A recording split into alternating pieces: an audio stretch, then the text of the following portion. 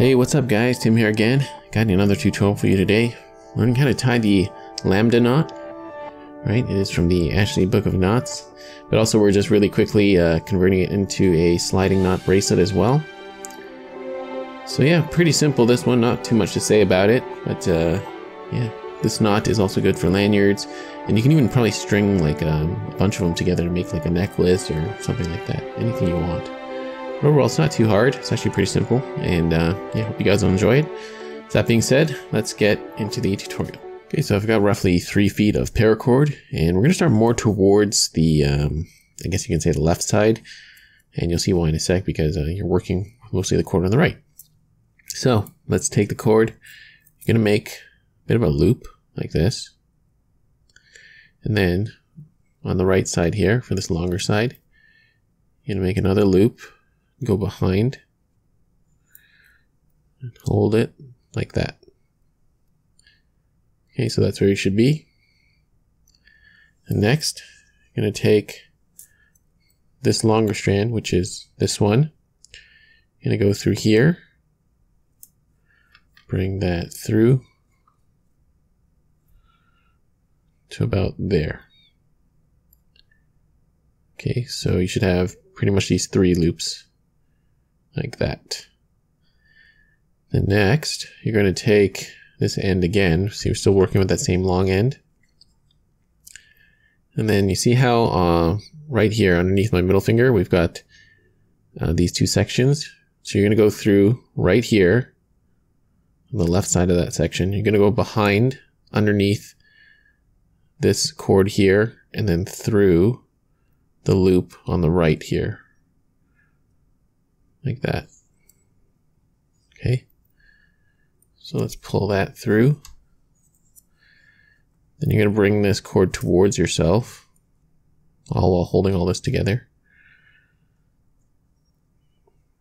And then, still working with that same cord, we're going to go through this loop once.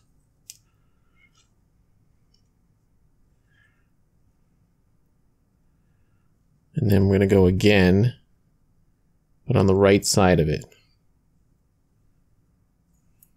Okay, like that.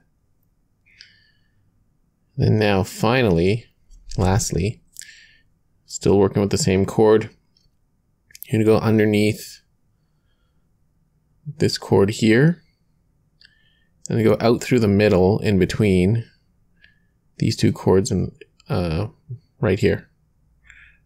Okay, so go underneath these 2 and then pull that through. Okay, so now you have a bit of a mess here, but we're going to slowly cinch everything through, and take your time with this because it could tangle the knot. So I'm just going to carefully pull all the slack through.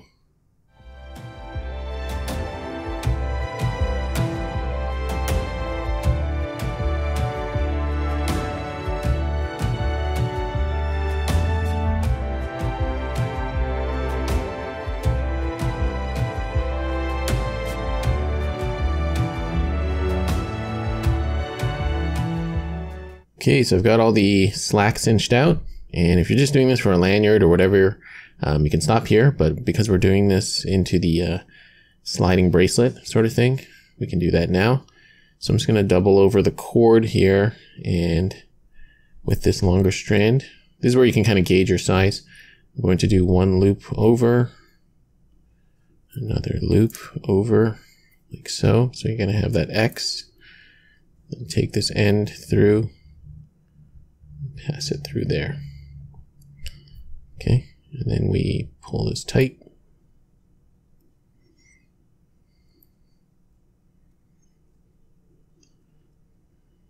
Okay, there we go. That's one side, and that's where we'll kind of snip and cinch.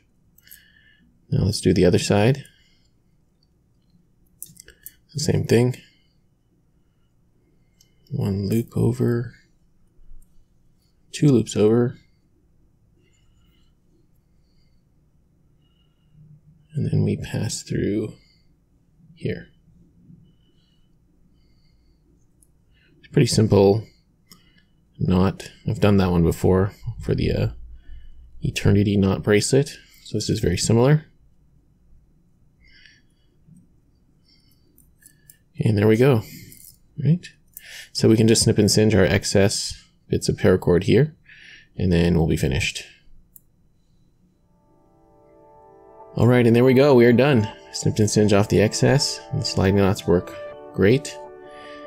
And that is it for this one, guys. Another one in the books. I hope you enjoyed this one. This has been the Lambda knot tutorial, but also the Lambda knot friendship bracelet, or paracord bracelet, you can call it. So quite simple, and I hope you guys enjoyed this one.